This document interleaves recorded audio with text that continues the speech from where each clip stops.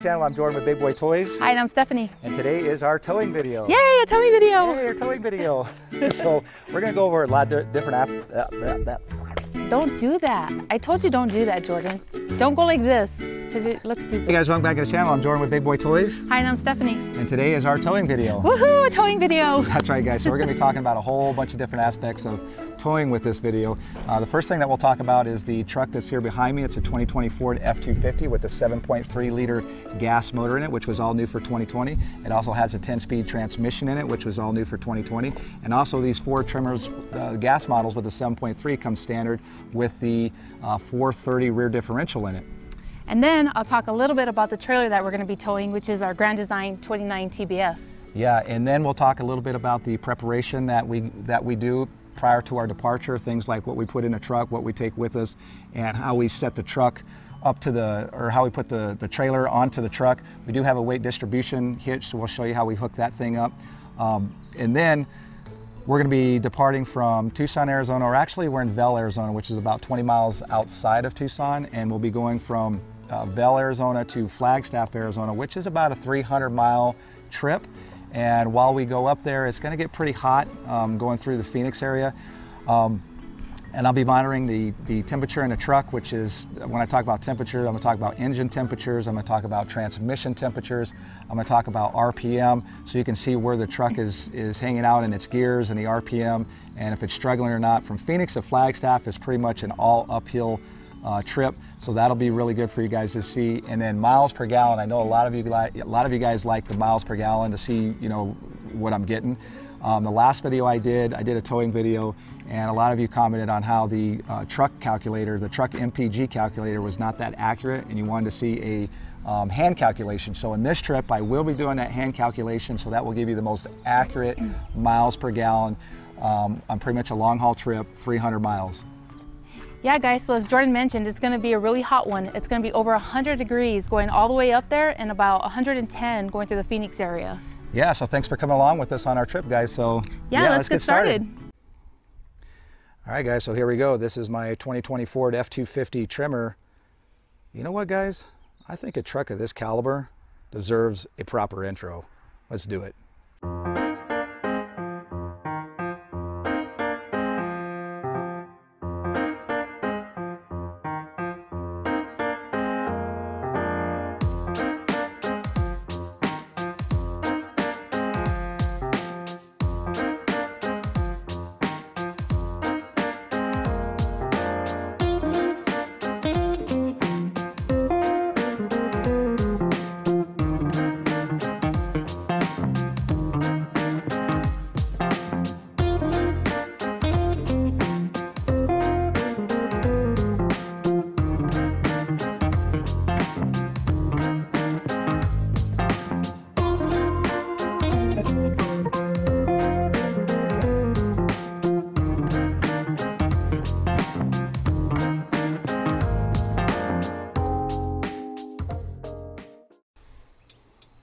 All right, I think that was much better.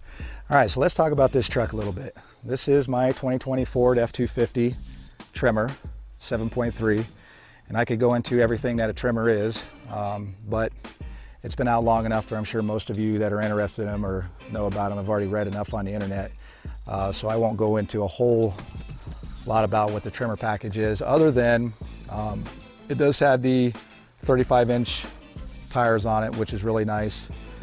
This one, like I said, has a 7.3 liter gas in it. But one of the things that I want to talk about is, so this is the F250 Lariat. And one of the cool things with these Tremor packages is that the F250 and the F350 are the exact same truck. And when I say the exact same truck, I mean the exact same truck. They got the same leaf packs, the transmission, the axles, everything is the same. And the reason is that these Tremors basically come with a high capacity towing package, factory or standard. Now in a regular 250 and a 350, you are going to have some differences. And one of them is going to be, let me show you down here. So again, this is a 250. And if you come down here to my rear leaf packs, you'll see I've got this overload spring, and I got 1, 2, 3, 4 leaf springs. And a normal 250 A lot of them don't come with this overload. They just come with these down here. The 350s all come with this overload pack up here. And you might wonder, well, why go with an F250 over an F350? So in Arizona, 1-ton trucks or F350s and above, they make you register your vehicle as a commercial vehicle. And when you do that, you have to pay higher registration fees. You have to abide by all the DOT regulations. Basically, all the Arizona state troopers can pull you over randomly to do inspections on both your tow vehicle and whatever it is that you're towing.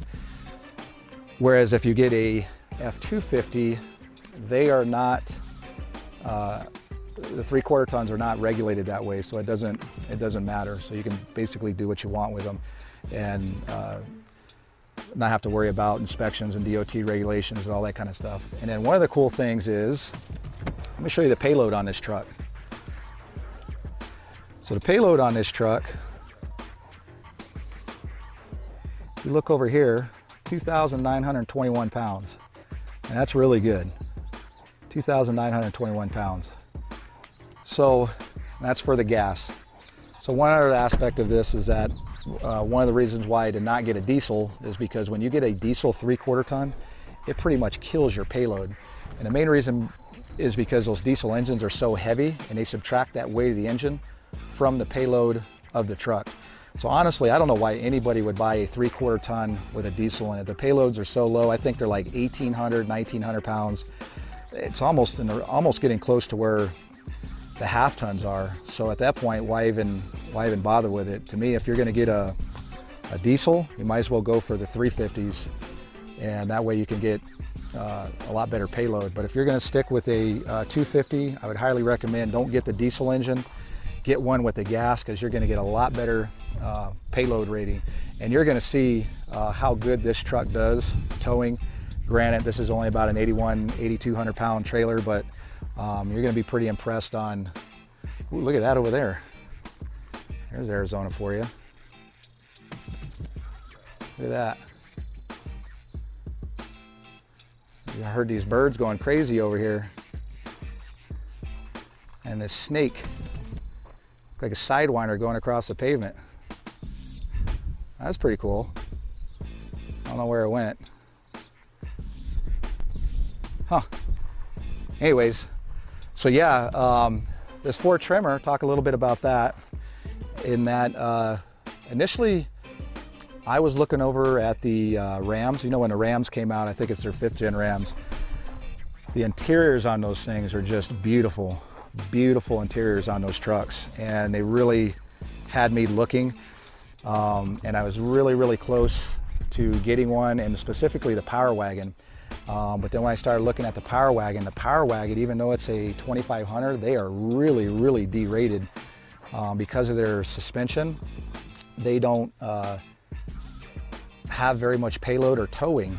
So me and my son were watching TV, and we noticed this Ford Tremor video or advertisement come up, and immediately it caught my eye. I was like, what the heck is that? And basically this truck had it all. It had the, you know, the 2-inch lift, the 35-inch tires, the lockers, the high lift running boards on the side, all kinds of goodies that this truck comes with. And immediately I was like, well, I think that's it. That's the truck for me. And then I got really lucky with this one because I got it the week before all the dealerships closed down during the pandemic, and I was the last one to basically get a Tremor, probably in Arizona. So I've only seen a couple others, but these are pretty rare and hard to find trucks. But yeah, so this one has that 7.3 with the, I think it's 430 horsepower and around 470 foot-pounds of torque. Does really good. Again, a lot of the diesel guys are going to say, well, you should have got a diesel, but the only thing I pull is this thing, and this really is way more than enough. I'm only pulling, you know, 8,300 pounds. I do have a tractor, but it weighs way less than that. So I don't use this truck enough to justify the $10,000 or $11,000 option that the diesel is going to be in this truck. So the 7.3 does just fine, especially with that 10-speed transmission. And then, like I was saying before, this has a 430 differential in the back.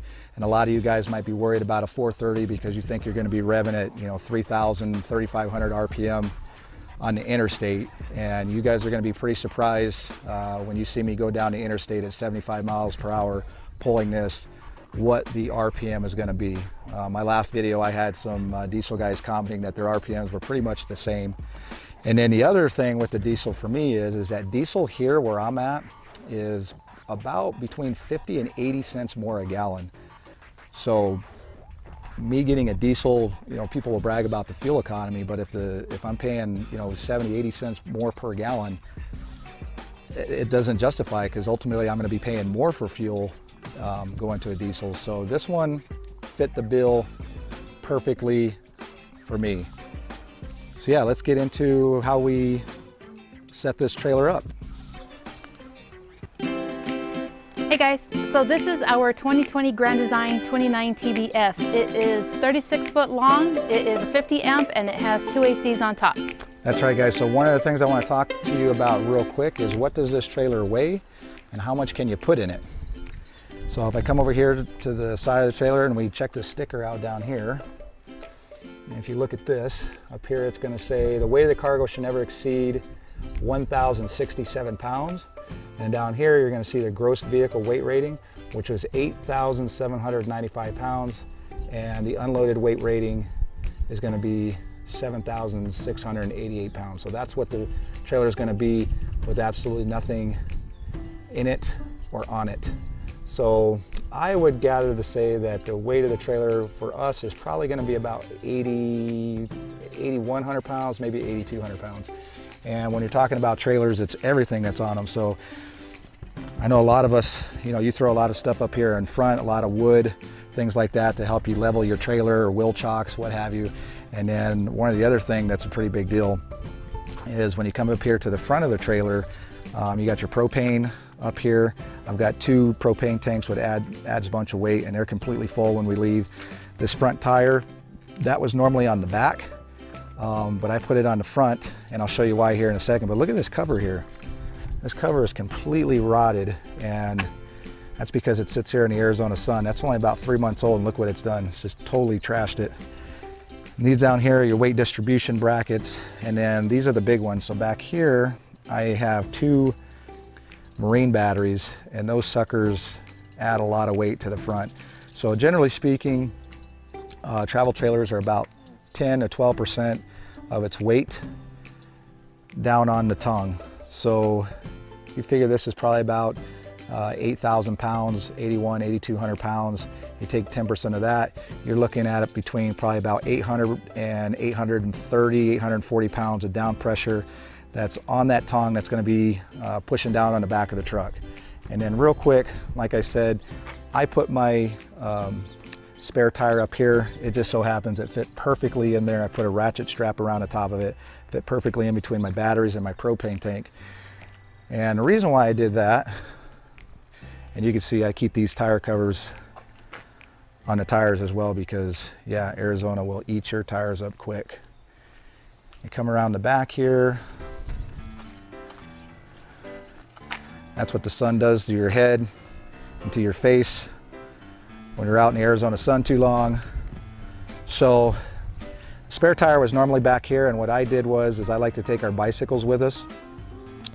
So I put this on the back, and I know a lot of you are going to say you never should put a bicycle rack on the back of your trailer because it's going to basically rip everything apart. And initially you'd be right, because when I first put this on, this thing started bending this metal on the bumper downward, and after 4 or 5 trips with these bicycles back here, this bicycle rack was basically way over like this, and the bicycles were just dangling off the side. So what I did was, because I have a welder, I basically beefed all this up. You can see here I put some angle iron in here, and I welded this all on here, and then I got another bracket on the back side of this bumper you can't see, and basically cinched this in here and welded it all nice and tight, giving it a much bigger piece of metal to hang off on, because before I had just this receiver hitch welded on to the bottom of this, and basically its contact patch was that right there. and this thing right here started bending that down and pulling that metal here and pushing it up on the backside, causing this whole hitch to swing back, this bicycle carrier to swing back. So when I put this on here, it since strengthened that.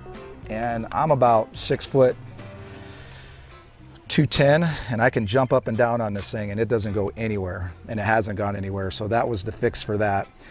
And then also over here on these brackets in here, I took my welder and actually put some more welds in here just to strengthen them up.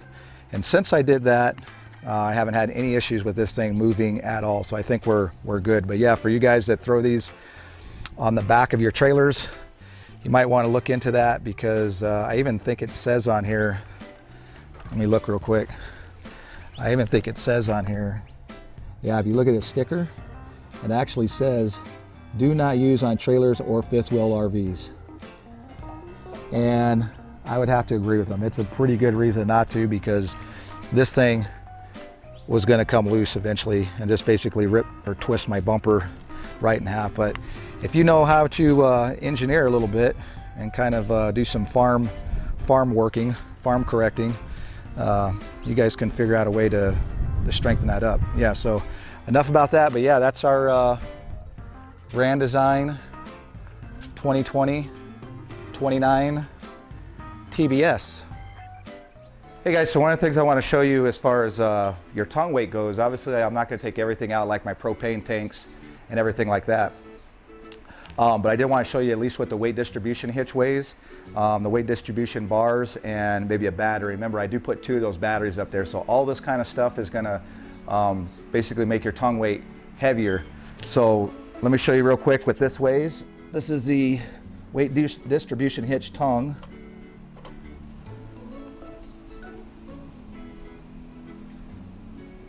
All right, so you can see this weighs almost 59 pounds for that. And we're gonna do these 2 bars. And these bars are pretty much solid steel. So come back over here. I'll show you what these weigh.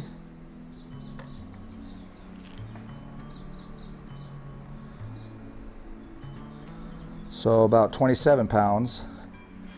So right there you got, we'll just call it 60 plus these, say around 30 pounds. So we'll do about 90 pounds, give or take 5 pounds. So 90 pounds between the 2 of these. And then I wanted to weigh this battery right here. This is a deep cycle marine battery. You see on there, that's 56 pounds there. So I carry 2 of those. So 56 and 56, that's 112 pounds. And then you're over here about 90 pounds. So we'll just call it rounded up to 200 pounds for 2 of these batteries and a weight distribution hitch. And then the propane tanks, I would gather those probably weigh about full. I'd probably say those weigh about 40 pounds a piece. So you're looking at probably another 80 pounds there. So you're looking at probably an extra 280 pounds of tongue weight just on the front. So these things you have to take in consideration when you're towing, because it'll add up really, really quick. And a lot of times these manufacturers, they won't, when they give you the tongue weight of these trailers, they a lot of times don't include the batteries up front, any weight distribution hitches that you may be using. Of course, those are on a truck, so technically not on a trailer, or the propane tank. So just a few things you take in consideration. And I know with my trailer up front, I got basically all my tools, gear, and everything. So I probably have another 100 pounds of gear up in the front of the trailer, and that's basically an unloaded trailer. And then when I add everything into it, that stuff all adds up. The bedroom is in the front, so a lot of our clothes and a lot of the stuff we take up there. We have a big storage compartment under the bed, so we put a lot of stuff underneath there. So yeah, just want to show you how this stuff could add up really quick. All right, so next thing we need to do is get this weight distribution hitch from the floor to the truck. But before I do that, I wanted to show you a couple of things. So this tow bar, when you buy these weight distribution hitches, and this is a Husky weight distribution hitch, when you buy these, you can get it with a tow bar, or you can get one by yourself. I had to get one by myself because because this is a Tremor and it's got a 2-inch lift, I needed a bigger drop. So I ended up getting this one. But here's the thing, a lot of these tow bars are 2-inch tow bars. So you can see this is a 2-inch. Well, my truck has a 2.5-inch receiver. So what I had to do is put a sleeve on here to make this a 2.5. If you come around this side over here, you can see this is a 2.5-inch sleeve. And what I did was, when I first put this on, it was rattling, so I welded it in here. And then on the side over here, you can see over here, I put some tack welds up in here. And then I also use this anti-rattle device here, and I'll show you how that hooks up here in a second. But yeah, so let's get this on the truck. All right guys, so one of the things I want to show you before we get everything loaded onto the truck is we're going to measure the squat of the truck. And then once I get everything loaded up, we'll remeasure it so you can kind of see what the truck's doing with and without the weight distribution bar. So we'll set this all up, put the trailer on it, weight distribution, everything loaded, ready to go. And we'll measure the squat. And then when I put the weight distribution bars on it, we'll remeasure the squat so we can see what those bars did as far as lifting the truck back up. But right now, so this is the truck completely unloaded. There's nothing in the back of the bed. And what I'm going to do is I'm going to pick this spot just above these lights. You can see these lights are very solid built, so they're solidly mounted, so they're not going anywhere. And from the ground to the very edge of this light here, you can see we're about 24 inches and 1/8. Can you see that? 24 inches and 1/8. And just one thing I want to show you guys real quick, just so you know there's nothing in the bed of the truck. And then also you may see those fifth wheel puck covers. Those are solid metal, and I made those. And if you want to know how I made those, I got a video showing that. So yeah, check that video out too. All right guys, we did a little video magic, and the hitch is in the truck now. And trust me, I don't have a computer powerful enough to edit out all the grunts and groans that it took to get that in there. So that's why we skipped that part. But anyways, let me show you what we got going on here. So now that the hitch is in there into the receiver, I wanted to show you, see how much, right in here, how much play there is. So there's a lot of rattle that goes on in there. So this thing right here, I got this off of Amazon. They sell them everywhere, but it's an anti-rattle bracket. You can see what it does is it has this little angle right here, and it's got this metal bar that goes around the bottom. And then what it does is it goes over the top of the hitch on the receiver on the truck. And then I cinch these bolts down. I'm going to show you what that does here.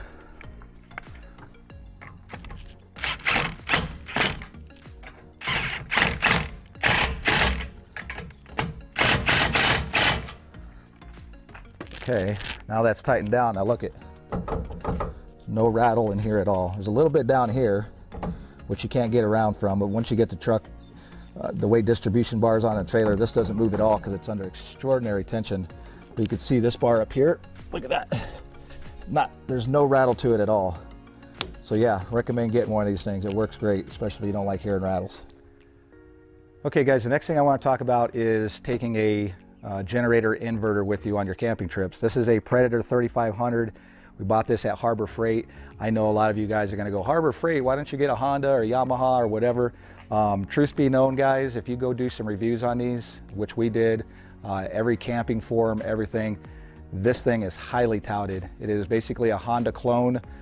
We spent around 800 bucks for it, I think. I think it might have been on sale. We might have got it a little bit cheaper.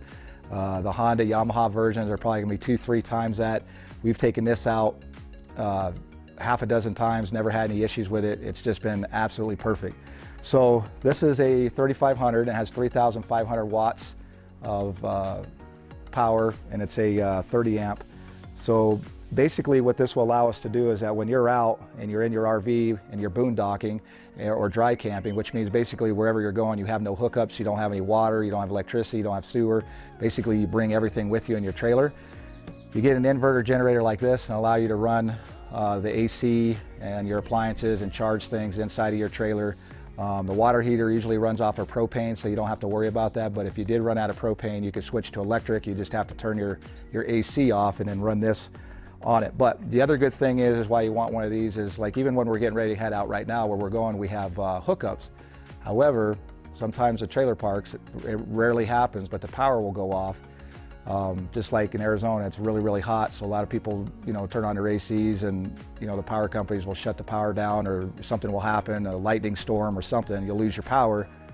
And now you have a backup. So even when we're going places where we have hookups, we still always take our generator inverter. So when I say generator inverter, just real quick on that. So a generator, you'll see them at the stores, you know, 8,000 watts, 10,000 watts, 20,000 watts. And they're usually a lot cheaper, probably half the price of the generator inverters. And when you turn those things on, they run at full wide open throttle the whole time. So whether you're charging a telephone off of it or running your AC off of it, it doesn't matter, they run wide open.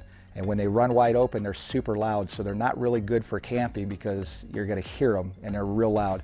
They're usually made for people that are in construction and stuff like that, using to run big power tools. They don't care about sound.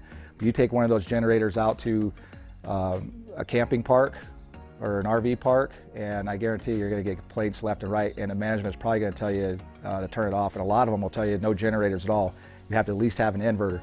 So what does the inverter do? So the inverter, what they're designed to do is that they only run enough RPM to run whatever it is that you're pulling out of it. So if I have just got my phone on it, or if I'm sitting inside, I'm just watching the TV, I'm not running the AC or anything, this thing is barely noticeable. It's super, super quiet.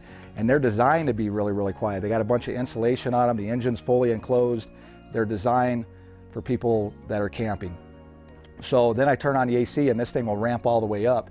And even with it at full wide open throttle, it's still gonna be probably half as loud, if not more than half as loud, than one of a regular generator. So that's the reason why these are a little bit more expensive. And the other thing is, that's cool with these, is that they sip fuel. So you can imagine with a generator, they run wide open throttle. So the fuel, you know, they're gonna go through fuel fairly quickly, whereas these, they just sip. I think I get about, I wanna say 12 hours of runtime on this, and I think it's got 1.5 gallon or 2 gallon tank on it, so it's not bad at all.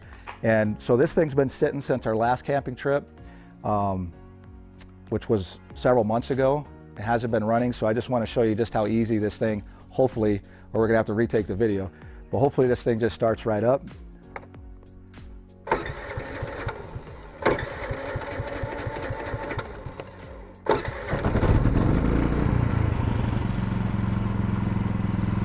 So there you go. And I'm wearing a lapel mic right now. I don't know how much sound this is picking up or not, but it is super quiet. And here, I'll walk over here. Okay, so I'm standing over here probably, I don't know, 20 foot away. I'm gonna have the camera pan over to me. So I'm 20 foot away, I'm talking normally. I don't know how much you can hear the recorder or not, or hear from the inverter. Let me walk away a little bit further. So probably another 15 foot, 20 foot. So now I'm gonna walk back over to the inverter. So now I'm standing right next to it and I can have a normal conversation. And if this was a generator, it'd be running wide open. All right guys, so I was just coming through the Home Depot parking lot in Flagstaff, and there's a bunch of RVs in here that are basically dry camping. And here is a generator. Remember earlier I was talking about differences between generators, inverters and just generators? Well, here's a 9,000 watt. Let me let you hear how loud this is. Let me roll down the window. See,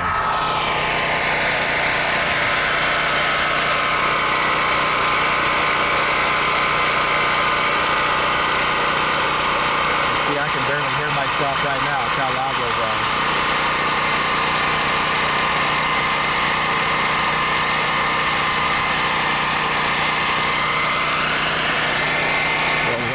Up here. Yeah, so hopefully that kind of gives you a difference between, well, at least a sound difference between a generator inverter and a straight out generator. That thing is running wide open right now. And if you were in a RV camping park, they would not let you run that. And one thing I just wanted to show you real quick. So when I first started here a second ago, I actually put it on the wrong dial there. That's why reason why I had to push the starter twice. But I just wanted to show you real quick. If I do it, like I said, it was a couple of months since I last started it. So let's try it. You can see how easy that starts up. So yeah, there you have it on the generator inverters. Highly recommend you taking one of these on your camping trips. Okay, one of the other things I want to touch on real quick, this truck does not have the tailgate step in it. You can option these trucks with a tailgate step, and basically what happens is that the whole step assembly comes out, it drops down, then it has a bar that comes up for you to hold up onto, and then you can use it to get up into the side of your truck. However, I did not opt to get that. This tailgate does not have that. And one of the reasons why I didn't get it is because when you're pulling a fifth wheel or a travel trailer, what have you, you're gonna have all your hitch assembly, your weight distribution hitch, your trailer jack, everything's gonna be right here. And I'll show you here in a minute when I get this get the trailer on the truck over there. You won't be able to drop your tailgate all the way.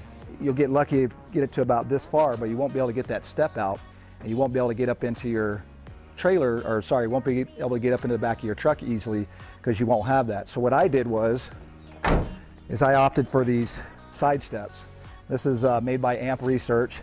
It pushes down. I actually have one here, and I actually have one back over here. So this one here, once I push it down, I can easily just put a foot up on it, and then I'm up into the truck. And if your travel trailer's hooked up, or your RV or whatever, you can get up into your truck. I mean, normally, yes, I know you could get up on the step or on the bumper if you wanted to, but the side step makes it a lot easier. And then while I'm up here, I'll show you real quick on how I got the generator set up. So on these Fords, the bed is a certain height, certain width, certain length, whatever, but you can see here, this thing fits in here absolutely perfect. This is my tonneau cover up here, and when I close it, you can see it closes perfectly flat with almost no room to spare. There's probably a 1/4 inch in there before it touches the top, so that ended up being absolutely perfect in there. And then, so this thing weighs about 110 pounds or so. I think it's 100 pounds, and then when you put the fuel in it, I think it's another 10 pounds of fuel that goes into it. So about 110 pounds. That adds to your payload too, as far as what the truck's got in it. But I put these two ratchet straps on either side, and you can see it's not going to go anywhere. And then I have this heavy-duty chain that I also chain and lock it in here just for another added piece of security. So I got layers of security. I got my tonneau cover, which locks, the tailgate, which locks. I got this chain on here, and then of course, it's always good to carry chain with you when you're out camping anyway. If you get broke down, or somebody else gets broke down, or needs help or whatever, it's always nice to have a chain along with you. But yeah, I just want to show you guys that real quick. Let's move on to the next thing. Okay guys, one of the things I wanted to show you real quick, and I did this just for y'all. It's kind of a pain, but I wanted to show you what the payload was going to be. So the trailer is pretty much loaded up right now. The only thing that I don't have on it is my weight distribution hitch with my tow bars. But I have this Way Safe hitch, you can see here. And that's the hitch that I normally use. That's my normal everyday use drop hitch that I use, especially when I pull around my tractor. But the cool things that it does is that it tells you how much downward pressure is on that hitch. So check this out. Hopefully you guys can see that. It's just a little over 1,000 pounds. So that's pretty much right on what we were talking about before when we talked about these two batteries. I got both batteries up here, this spare tire, propane tanks, these brackets. This my front cargo area is open. You can see I pretty much jam pack everything in there. But yeah, that's pretty much right about accurate. I figure about 840, 850, 830, 40, somewhere around there pounds dry camper. And then when you add all this other stuff, I remember before I can't remember what we were at. I think we were like 230, 40 pounds or something. I can't remember what it was, but add all that together and you're right about 1,100 pounds or so. So you can see, I'm not gonna do the squat measurement just yet. And the reason why is because I want to put my weight distribution hitch on there, because that thing that's an aluminum hitch there. That thing weighs almost nothing. And that weight distribution hitch, I think that thing was almost 60 pounds. And then those bars were another 20. So that's like, or 30 pounds. So that's almost 90 pounds more on there. And then I'll do a squat test measurement compared to where we were before. And yeah, and then I have everything, you know, loaded up in the back here. The heaviest thing is that generator. That's about 115 pounds. And this cooler is full of ice and goodies. That thing's probably another, man, I'd say 80 to 100 pounds. I don't know, it's pretty heavy. Let's get a look at the truck right now, how it sits.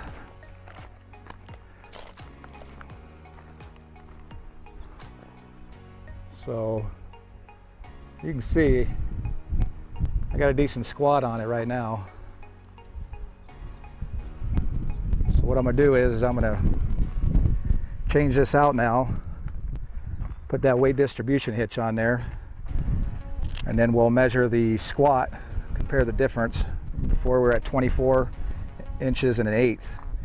So we'll see where we're at with the squat. This truck's got a 2,921 pound payload. So we're about 1,100 right there. Add probably another 100 on there when I add that other stuff on there. So you're probably about 1,200 pounds of push down right there. Then I probably got another propane back there. I carry another thing of propane back there. 5-gallon gas tank. That generator probably in this thing, probably another 300 pounds back there. So we figured 1,100 pounds up here, 300 pounds, probably about 1,400 pounds.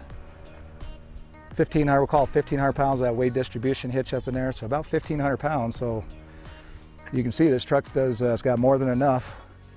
And then you take me, I'm about 200 pounds. Stephanie, I won't give her weight. We'll just say she's 100 pounds. How about that? Where's she at? Can she hear me? She can't hear me. I think she's about 140 pounds, 130 pounds. Let's say 130. I think she's 130. She can't hear me, so we won't let her know. And if I get in trouble, I'll edit this part out. So yeah, you look at me about 210, her about 130. So you're about 340.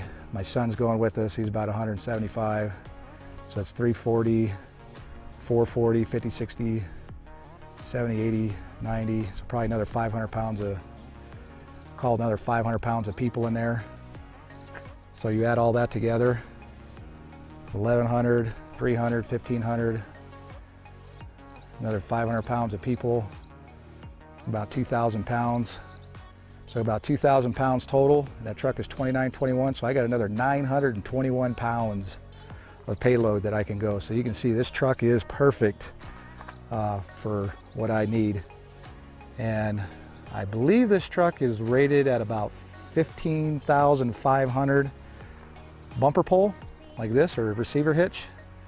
And I believe it's 18,000 or 18,500 for a fifth wheel or gooseneck. So that's pretty good. I don't pull anything like that. Like I said, I got my little tractor back there and that thing don't weigh anything near what this trailer does. So yeah, all right, on to the next thing. Oh yeah, and just real quick before I forget, I was talking earlier about that tailgate not being able to go all the way down. So you let your tailgate drop. You see that?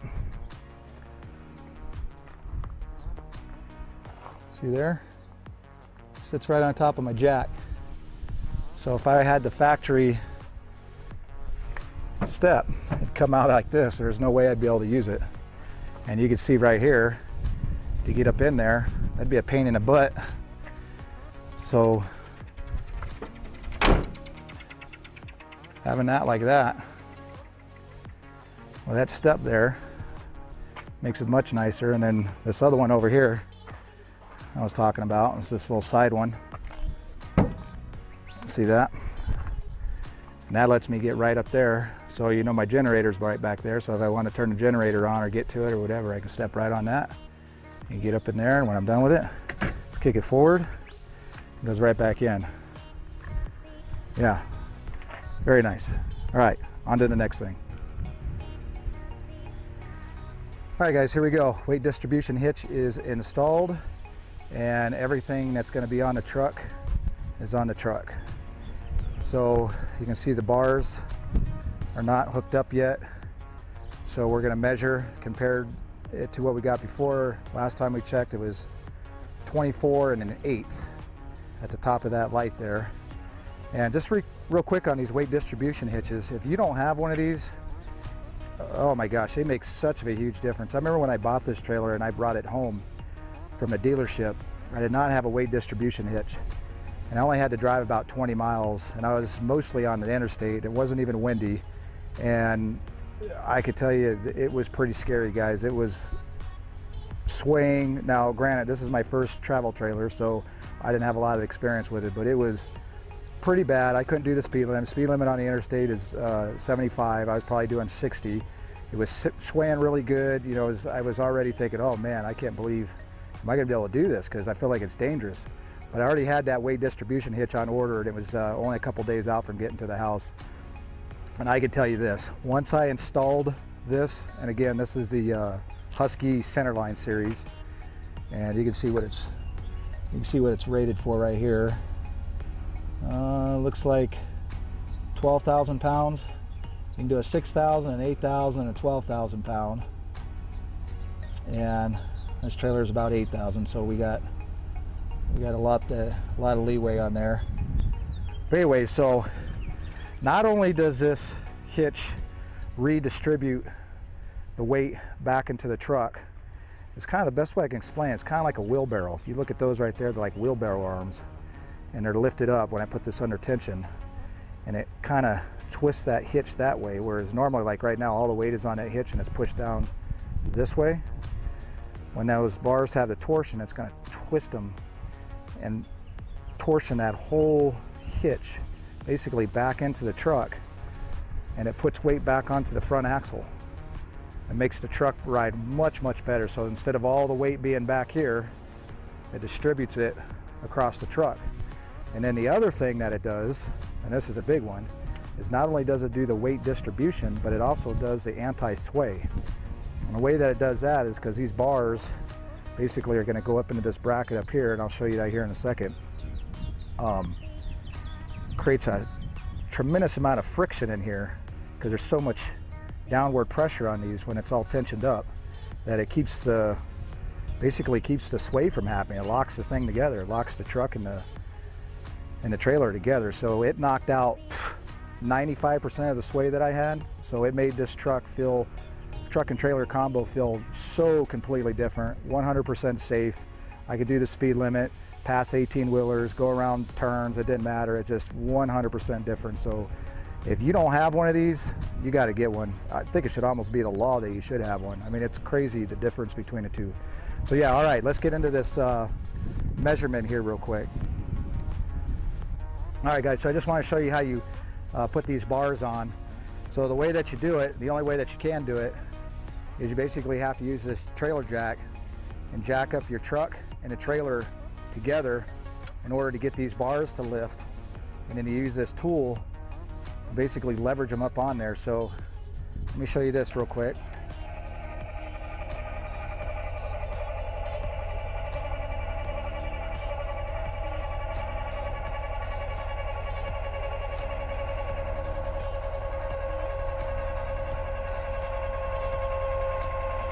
You can see everything's coming up together. Pulls the whole back of the truck up, pulls the trailer up.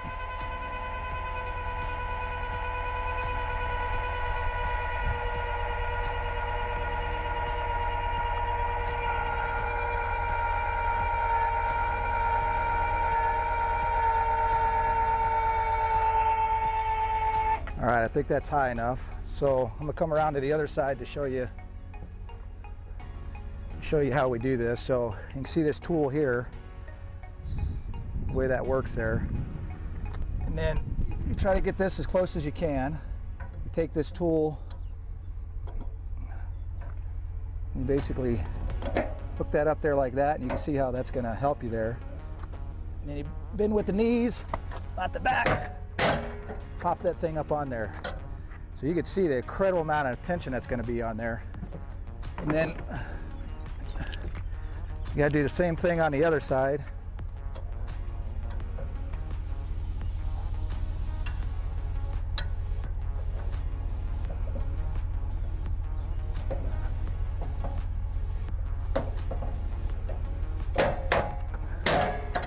All right, there you go. So now that you got those both up on there like that, you have to lower the jack back down. So now we're going to let this down.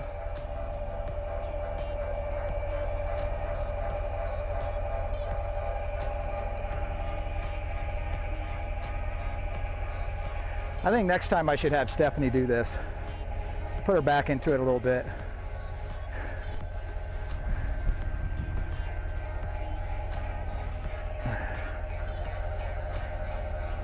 All right, so there you can see jack is off the wood here. I'll raise it up a little bit more.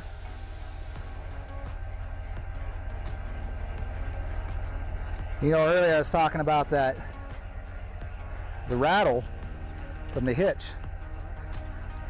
So now you can kind of see and understand how much tension there is on that bottom piece.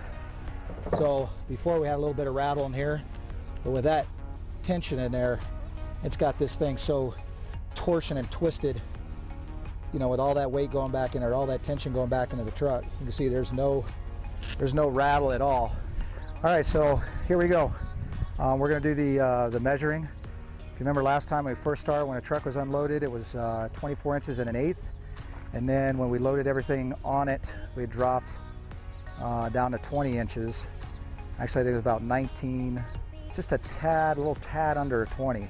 So let's see what we're going to be at. All right, so looks like we're about 21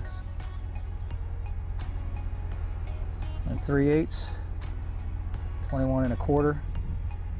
So we were up here 24, and we went down to here with the weight distribution on there. With no weight distribution, we were down here. So we gained about 1 1/4 with the weight distribution hitch on there. And come over here, let's see what the truck looks like. So the truck, get back down here and check the squat. So, you know, from a factory, the trucks have about a 3-inch rake on them. So you figure right now it's setting pretty much level. I lost about 3 inches altogether. Weight distribution brought me up about 1 1/4 inches. You can see the truck looks real good right there. That makes all the difference in the world. Let's go look at my leaf packs. Check out that overload. And you can see there, I got a long ways to go. So yeah, there you have it. That's pretty much set up, ready to roll out.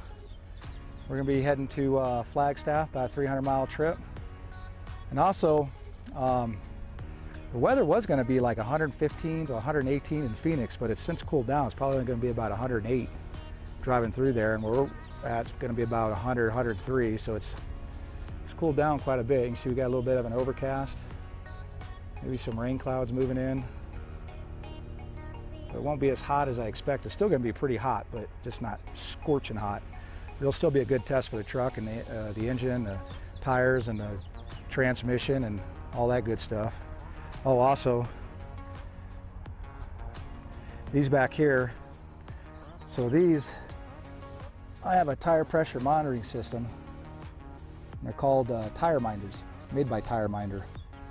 Basically what those do is it monitors not only the pressure in the tires, but it also monitors the heat in the tires. And then I have a monitor that goes inside the cab of the truck that basically tells me in real time what they're at, and then I have alarms set so if they get too hot or too much pressure, because as these things get hotter, the pressure is going to go up. substantially. And you have to keep an eye on that, especially when you're on a real hot pavement, real hot temperatures like up in Phoenix. If you get into trouble, you can pull over and let them cool down before you get a blowout, because when these things blow, I've seen them just rip entire trailers apart. All that rubber comes loose and just, man, destroy a trailer. So I don't want that to happen. And also, these tires are Goodyear endurance tires, and initially this trailer came brand new with some pretty crappy tires. I can't remember the name of them, but everybody called them China bombs. They're basically the cheapest tires that could be put on a trailer, and everybody was having problems with them destroying themselves. And these tires were highly recommended, these Goodyears, so I pretty much put these on right from the beginning. Give me a little extra peace of mind.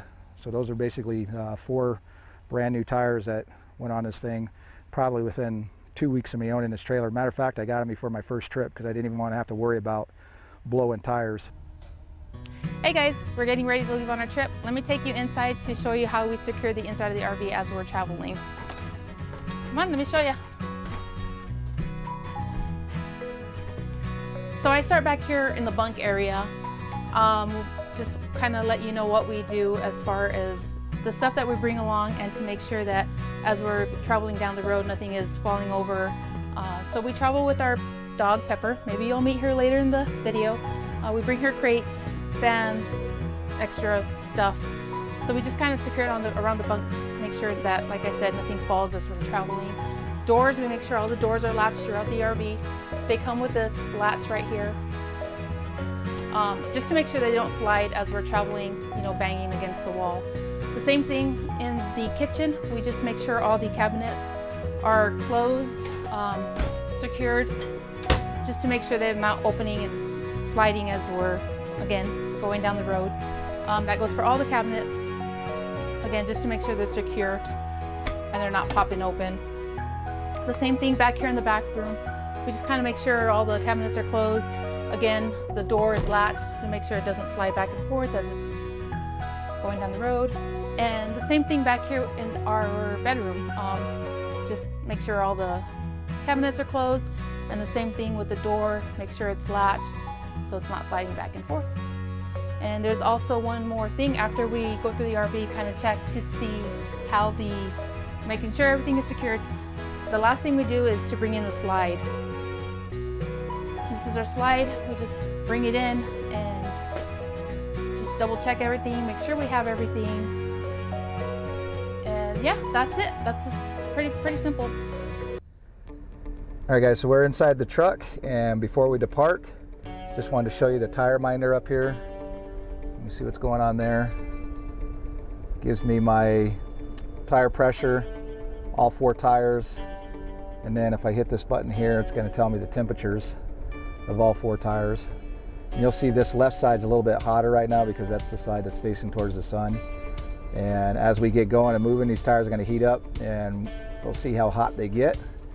So we're getting ready to depart right now.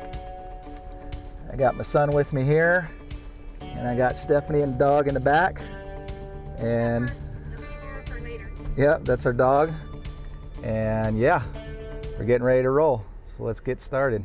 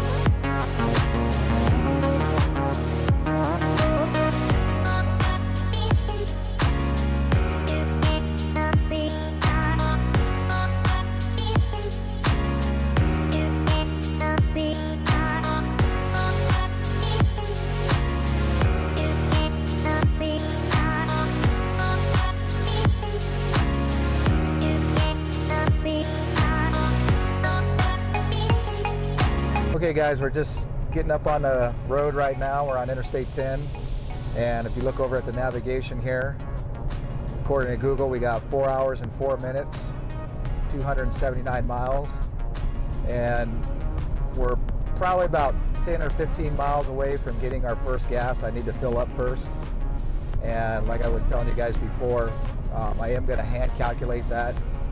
So as soon as we get to the gas pumps, I'll fill up basically the gas tank all the way to the neck, where you can actually see the fuel getting ready to come out of it, and then we'll start from there, and we'll go as far as I can go before I need to get gas again, and then once I get gas again, we'll fill it right back up to where it's almost overflowing, and then basically we'll divide the amount of miles that I went in between fill-ups by how many gallons that I got, and that will give us the most accurate mile per gallon reading.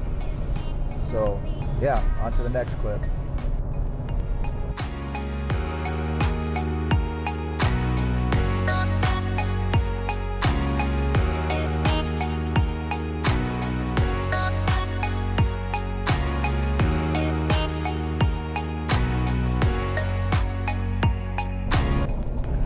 Okay guys, so I just want to show you real quick. I know I say that a lot in the videos, real quick. Hopefully it is real quick. But anyway, so I'm going down the interstate right now. I'm doing 70 miles per hour. And my RPM is about 1900. So let me show you the gauge over here. And you can see the RPM. We're doing about 1900 RPM. We're doing 70 miles per hour right now, going down the road. So remember earlier we were talking about having the 430 gear in there, and how some of you might be concerned going down the road, you know, revving really high because you got that real low gear in the back. So that's not the case. And as we get out of this traffic in here, and we're just still outside of Tucson, we're still heading to go get gas, but once we get outside of this traffic, and we get out on some more open roads, I'll put the speed up to about 75.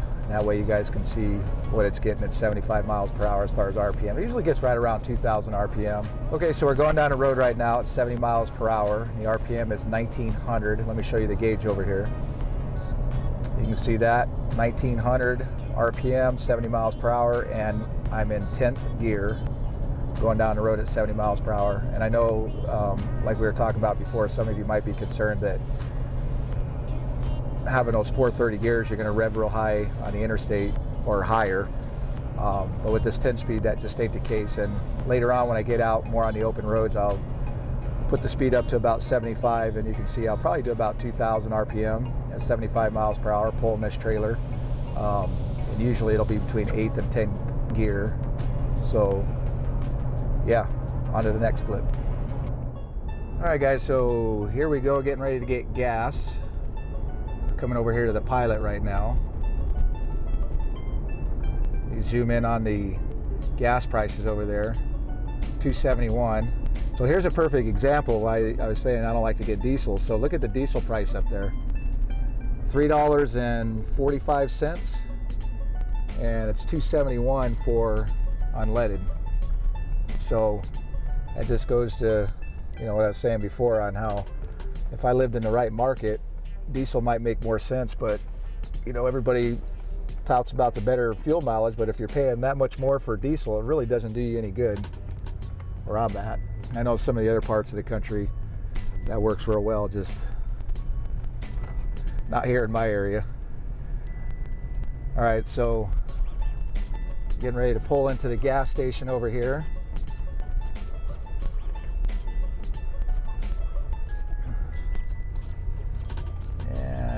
Looks like I'm going to be waiting for a minute. I got a little bit of a line here. All three bays are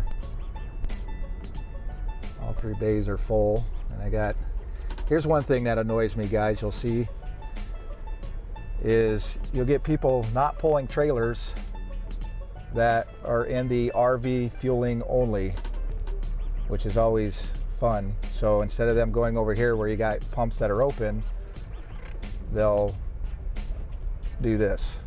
So yeah, that's always fun. Gas pump courtesy. All right guys, so we just got gas, and I filled it all the way up. don't know if you can see it in there or not.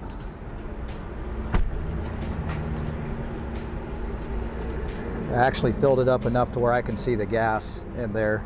You might not be able to see it, but I got it filled up so I can see it, so that way the next fuel I get, I'll fill it up to the same level, and then we'll do our calculation. Sorry, I got a bunch of diesels going by me over here. Very loud.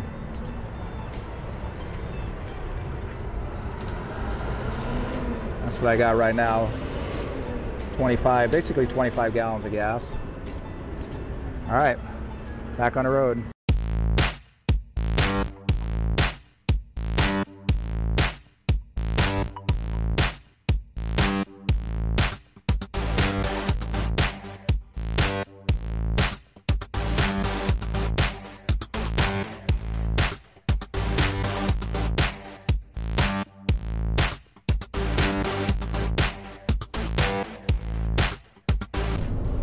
All right guys, so we're about 75 miles into the trip. Let me show you the gauge over here. We're getting about 7 miles to the gallon. Our RPM is about 2,500. I'm in 8th gear and I'm doing just a little under 70 miles per hour right now. And the reason why is because traffic's been pretty heavy, but the wind is really bad right now. But if you look to the top right, you're gonna see it says 219 degrees. That's my transmission temperature. And a lot of you might think, and look, we'll look out here real quick and look at the terrain. It's starting to rain a little bit. Traffic's pretty heavy. Anyway, so a lot of you might think 219 degrees. Actually, I just hit 221 right now. It's pretty hot. And normally you'd be right. When I first got this truck, I remember thinking, oh my gosh, something's wrong with my transmission. It's running really hot. And I did some research on it. And of course, this transmission was new for 2020. So, you know, a lot of people going on the forums had the same trucks with the 7.3 and the 10-speed. Well, actually, the 7.3 doesn't matter because the diesel's got the 10-speed too. But a lot of us were really concerned because the transmission temps seemed to be running really high. So after some research, I found out that these, and this has been beat to death on the internet forums and everything. So it's pretty much been all worked out. For 2020, Ford redesigned those transmissions, and they also came up with a new, it's a UVL transmission fluid, and it's only used in these 10 speeds. And it's designed, these transmissions are designed to run hot, pretty hot, and they do it for efficiency. So it running at 221, 225 degrees, I've seen it run up to 235 degrees, would freak most people out, but it's absolutely perfectly normal for these trucks to run the transmissions hot. And I'm going to show you over on the gauge real quick again. So if you look at the gauge, it says 219. If you look at the bar underneath it, you'll see it's right in the middle. And on some of the older trucks, if you were running 219, you'd probably be 3/4 hot on that bar graph down there. Whereas you can see 217, 219, I'm right in the middle. So yeah, other than that, I pretty much got the truck set in cruise control right now. 2,500 RPM, I'm in 8th gear. Truck is doing absolutely fine. It is really windy out, so I'm just keeping the speeds down a little bit just because I don't give myself a little extra time in case something was to happen. A lot of 18-wheelers out, but we're probably about another 20 minutes outside of Phoenix, and probably another, I don't know, maybe 80 miles, 70, 80 miles for my first fuel up, and that's when we'll do the hand calculation to see exactly what we're getting. So right now we're getting 7 miles per gallon, like I was saying. I've done this trip before, and the truck will say I'm usually getting about 8 to 8.5. But like I was saying, I'm going into a really good headwind right now. It's raining, looks like it's raining probably about 20 miles in front of me. And it's pushing a lot of that cool air towards me, which is causing a lot of wind. It's only 91 degrees right now, and usually, you know, going through Phoenix at this time of year, you'd already be 110, 115 degrees. So, all right, so we're getting into Phoenix. We're at 120 miles right now, averaging 7.2 miles per gallon, and its transmission is 216 degrees. Engine temperature is 189 degrees. It's only 83 degrees outside right now, guys, so it looks like it rained pretty good coming here to Phoenix, which is it's pretty rare. I know initially we thought it was going to be around 110 to 115 up here, which it would have been normally, but this rain has really cooled things down out here, which is pretty nice. It's kind of made it nice driving out through here too, because I don't have to worry about the scorching heat. My tire pressures right now are all 86 pounds, and my temperatures in my tires are around 90 degrees is what I'm running at right now. So we're gonna head to Cords Lake on the way to Flagstaff. That's where our next fueling station is at. That's probably another, I don't know, 45, maybe 50 miles from here. So yeah, that'll be our next stop.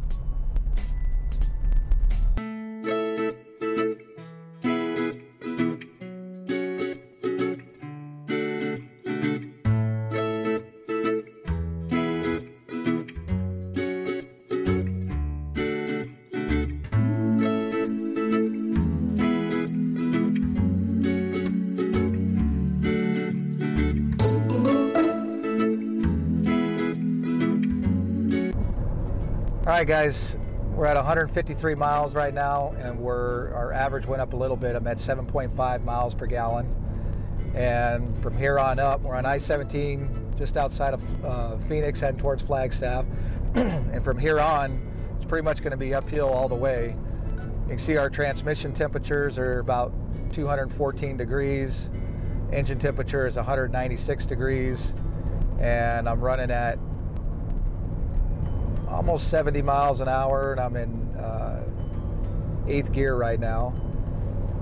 And a while back ago, I remember in one of my videos, somebody was talking about the transmission temperature can't be hotter than the transmission temperature couldn't be hotter than the engine temperature. Well, there you go right there. It's 212 degrees on the transmission and 198 degrees on the engine, so that'll debunk that.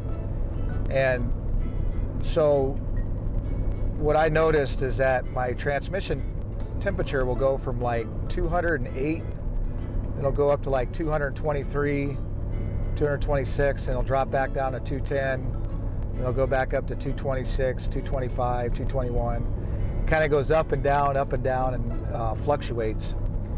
And what I'm thinking is there's probably some type of like a thermostat or something inside the transmission that's opening and closing, and that's how it's regulating its heat, or it's doing it by you know, some computer controlled valve or something in there. But I'm thinking that's how Ford regulates the heat in a transmission. But it does like to stay up there in those, you know, upper teens to low to mid 20s as far as heat goes. And again, that's because, you know, the hotter the oil, the more liquid it is, makes it the more, you know, the viscosity, less viscosity, and flows better through the transmission, which in turns make it more efficient. So I'm thinking that's why Ford did what they did, is they're trying to make these bigger trucks a little bit more fuel efficient than what they've been in the past. So yeah, we got about another 20 miles or so, 15-20 miles before we hit the Cords Lake, and that's where we get our first fill up. All right, so going up this hill right here, I'm going to maintain 55 miles per hour. Let me show you over here on the gauge and a cluster here. So I'm about 3,500 RPM, and it's in 5th gear, and it's maintaining 55 miles an hour going up this hill. And I like to just set the cruise control when I'm going up these hills. Look in front of us here. See these 18-wheelers right here? So I got to slow down.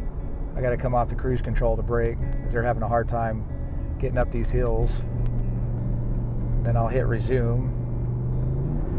Okay, come back over to the gauge. So I just hit resume right there. You can see how easy the speedometer goes right back up to speed that I need to get to. So maintain 55. Like I said, I like to do the cruise control mainly because the engine and transmission combo just do so much better when it knows where you want to be at. Because I notice without the cruise control, there seems to be a pretty big delay when I hit the gas. I got to keep pushing and pushing before it'll downshift or before it'll, you know, get moving. And kind of the same thing while braking. So if you ever watch TFL, which I do, they're one of my favorite YouTube channels, but they do that Ike Gauntlet test, and what they do is they count the amount of brakes that they have to do to slow the vehicle down. I think it's from 65. It gets over that going downhill. And what I've found is that if you just put the cruise control on, the truck will downshift for you and engine brake. And this truck does engine brake. It's not an exhaust brake like a diesel, but it will engine brake. So hopefully I'll get to show you here shortly, but if you just leave your cruise control on and let it do its thing, it'll hold that speed, maintain that speed, go through the gears. It'll do everything way more efficiently and quicker than you will. So going downhill, you know, I'll have the cruise control set at whatever, you know, 55, 65, and it'll hold that going down. It won't speed up, and I won't ever even have to touch the brake. Whereas if I didn't have it on cruise control, then the truck doesn't know what I want it to do. So it doesn't, you know does it want to coast, or does it want to speed up, or does it want to slow down, or what have you. But yeah, so if you have one of these newer trucks with this 10-speed, I don't know how the previous trucks did with the 6 speeds, but these 10 speeds with the 430 gear, 7.3 liter gas, just put it in cruise control, let it figure it out. It does a really good job, because otherwise, you know, you're just getting frustrated because you constantly be pushing down on that gas a lot. So yeah, hopefully I get to show you here good downhill here in a second, show you how it'll hold its gear going down. All right guys, so right now I'm doing 70 miles per hour. If you come down and look at the gauge, you can see I'm right at about 4,000 RPM, holding 70 miles per hour. That's where my cruise control is set at. And it makes all of its power at about 4,000.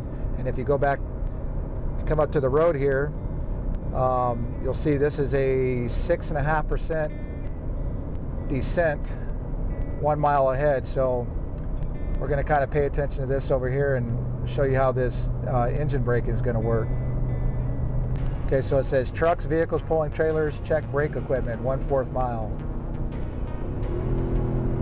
And then if you see this thing on the right over here, it says brake check area in blue.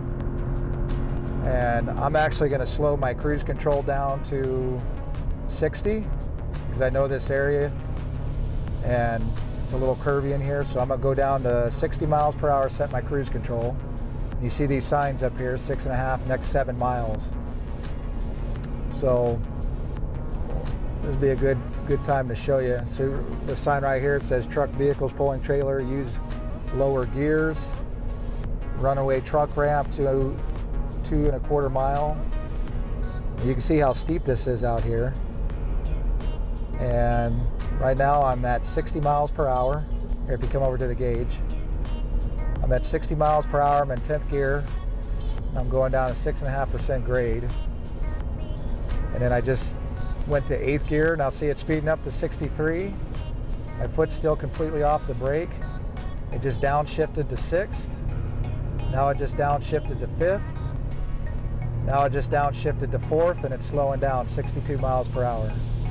So if you look at my RPM, I'm about 4,500 RPM. It just slowed me right back down to 60. And if you look at this grade that we're on, it's very, very, very steep. And still holding at 60 miles per hour. It's not speeding up. And if you didn't have your cruise control set, you would have to either hold the brake or downshift yourself. And this is kind of like what I was saying, how TFL tests their trucks on. When they go downhill like this, they don't set the cruise control, so the truck has no idea what speed you want it to be at. So it just kind of, speed just creeps up, and you know, it just it'll get away from you. So if you come back over here to the gauge, again.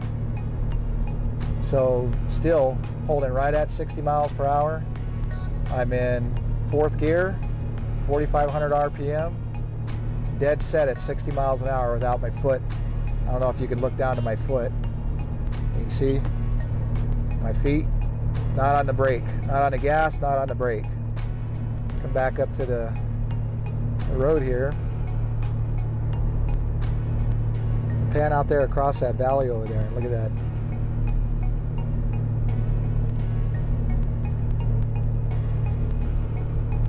That's a runaway truck ramp over there on the left. Elevation 4,000 foot.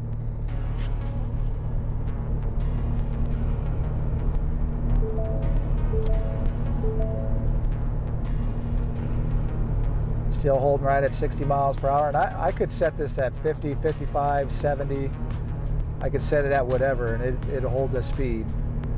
It just, I like doing 60 through here because, like I said, it's a little curvy through here and I don't want my speeds to be too high. So 60 is about perfect.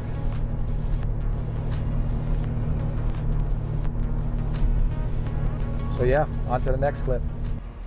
All right guys, we made it to our first fuel station. You see the gas prices up here, $2.99 for gas, $3.53 for diesel. And so let's see what we got.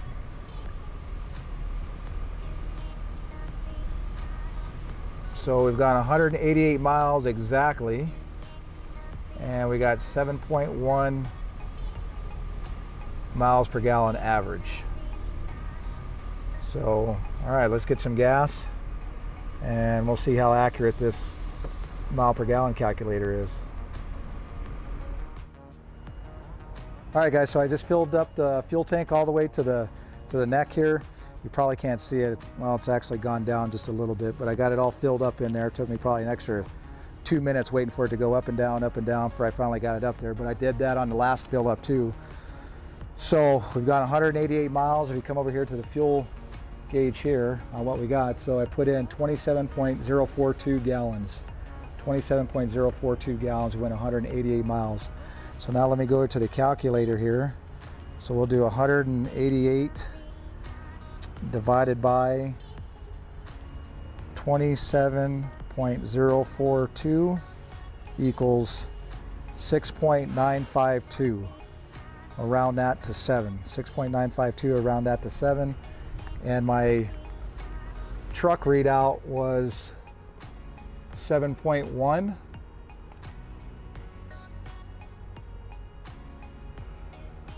So that's not bad. I mean, you think about all that up and down, going up the hills, the descents, heavy towing, and it's within 0.1 of a gallon. So I think that did pretty good. So I will do one more calculation from here, and this one will be a little bit different because I only got about another 70 miles to go before I unhook the trailer, and then the rest of the driving will just be the normal driving around. But the next time I fuel up, we'll calculate from here and the next fuel up to see if it kind of stays within the same accuracy or not. All right guys, so just showing you the truck working again. Here we are, we're doing 70 miles an hour if you come over to the gauge. 70 miles an hour, we're basically, feels like we're going straight uphill. Hanging out about 4,500 RPM. Like I was saying before, it pretty much makes all of its torque right at about 4,000 to 4,500 RPM. So it'll like to hang out there when it's really starting to work. But if you look at the transmission temperature, it's 230 degrees. 230 degrees. Engine temperature is 214 degrees. And I've been going up this incline for probably 10 minutes. And it just went up to 6th gear. It was in 4th gear before that. And now I'm at 232 degrees. And you would think that that would, you know, an older transmission, you'd be ready for that thing to explode, getting that kind of heat into it. Well, not explode, but it'd be really, really hot. Whereas this thing, no issues at all. And yeah, I'm at 234 still right now. So yeah, just kind of want to show you how the transmission gets up to these high temps. I think that's probably the highest I'll get up to is about 234, 208 on the engine temperature.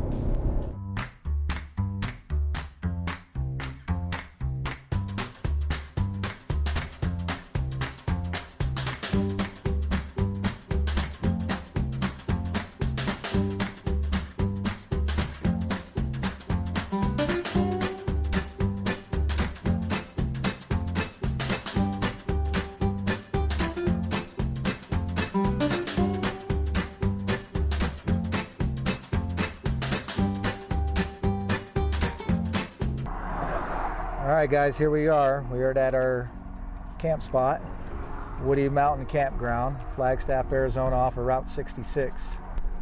And while we're here, we're going to make a couple other videos. One of them is going to be a review of this, kind of a walk around review of this campground. It's probably our 6th time being here.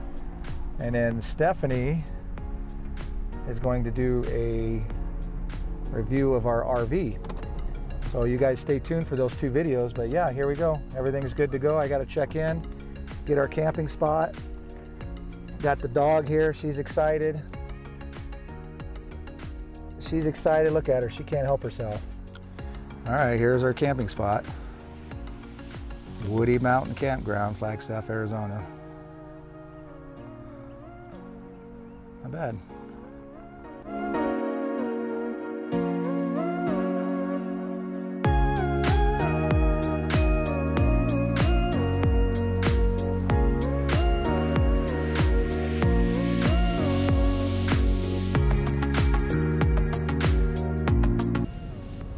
All right guys, I just got gas again, and this time I'm completely unloaded. You see I got no trailer there, so we're gonna fill up, still in Flagstaff, and we're getting ready to head to Grand Canyon, Arizona. So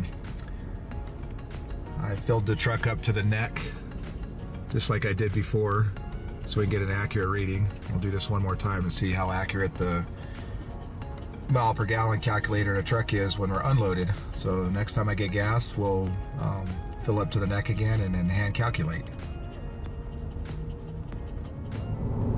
Okay guys, I just want to give you an update on my mileage. Come over here and look at the gauge here. So this is my unloaded mileage, and I've gone 150.9 miles, and I'm getting 15 miles per gallon average.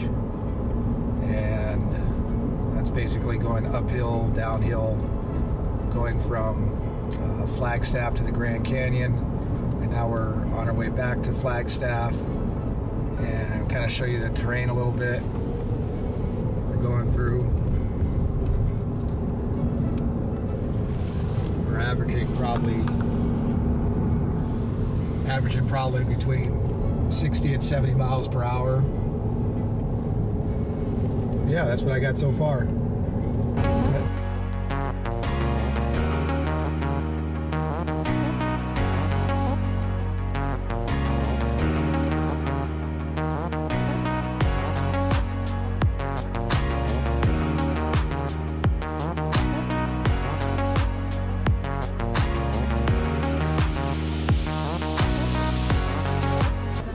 Alright guys, here we are back at the campsite. We have gone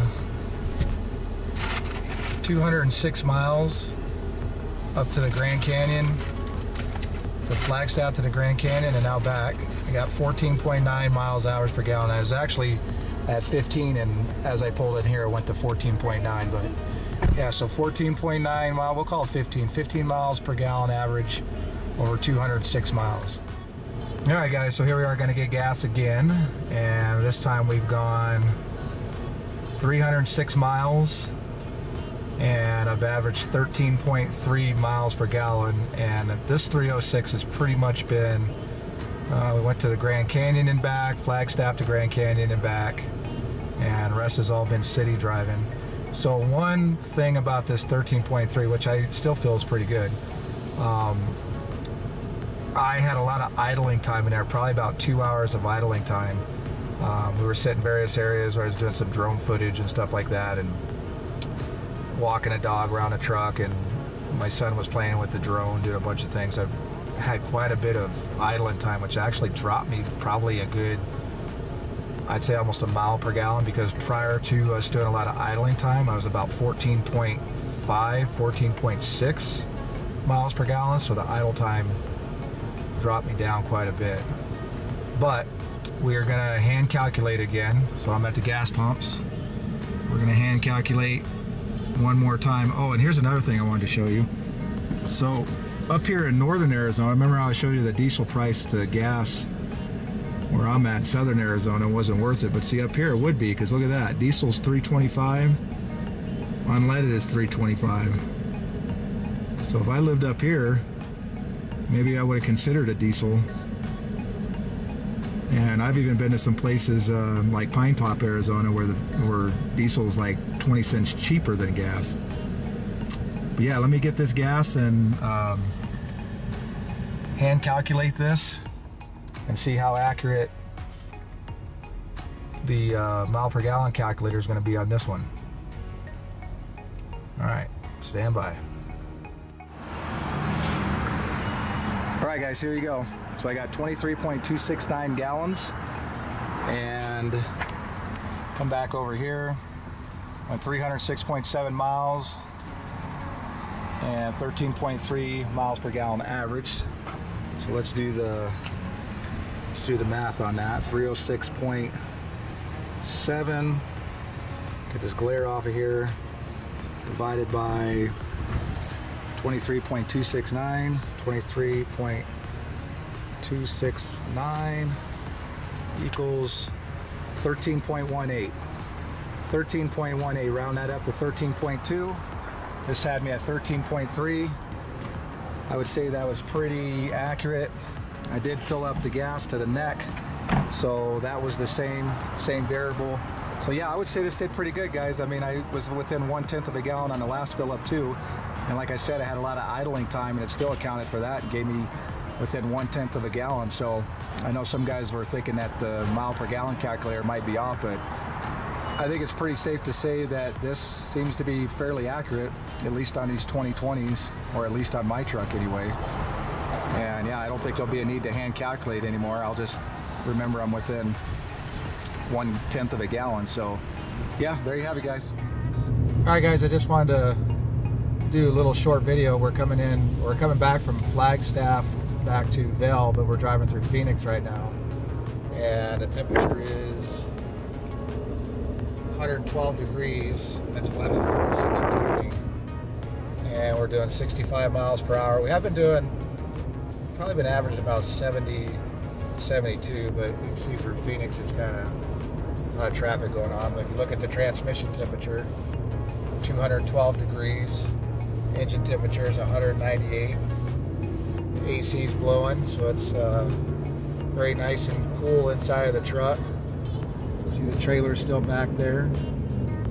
And let me go over to the miles per gallon. So there's the mile per gallon. That's over 140 miles. You're getting 8.6. And I think going the other way, I think I was around 7, but like I said, going the other direction, going to Flagstaff, it's a lot more uphill, whereas you got more downhills coming this way. And then from Phoenix to Tucson, it's pretty flat all the way there. But yeah, I just wanted to show you guys what it's like when it's really hot out. And I know when I was coming up here it was raining and kept it cool, so I wasn't able to do that. So I'll have to edit this video in somehow. I apologize if it's going to be out of sequence, but I did want to show it to you. All right, there you have it, guys.